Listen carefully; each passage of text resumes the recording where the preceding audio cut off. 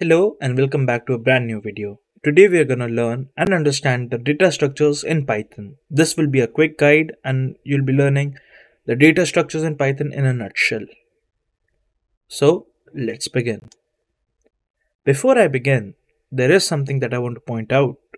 Recently, a lot more people have been watching my videos and surprisingly, not many of them are subscribed. If you are not subscribed and you're watching this video, I request that you subscribe. That helps my content reach a lot more people and aids my goal in spreading code literacy. With that said, let's get right into it. So we have lists, and lists are the most popular type of collections. Lists are mutable. Now mutability means when an object that allows you to change its value without changing its identity, it is mutable. Lists are ordered groups of elements. Lists are iterated by loops. Lists have methods such as append and sort. Lists are created using syntax, that is mylist equals to square brackets. Now, sets, dictionaries and tuples are other types of collections. Tuples are not mutable.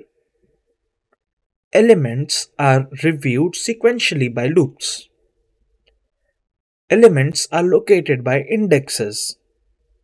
Elements can be of type boolean, integer, list, string, or anything else. Elements are actually pointers, and elements can be modified by assignment.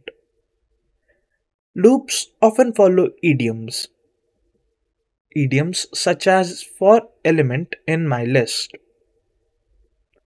And indexes use a syntax that is mylist square bracket index.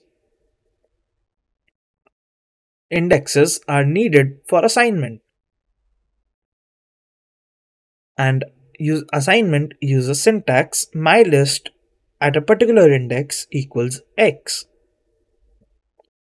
Indexes run forward from 0 to length minus 1, and indexes run backward from minus 1 to length. That is data structures in Python in a nutshell. You will be able to download this mind map in the link down below. If you enjoyed this video, leave a thumbs up and subscribe if you haven't already. And comment down below what you would like to learn next. That's all for this video. Bye bye.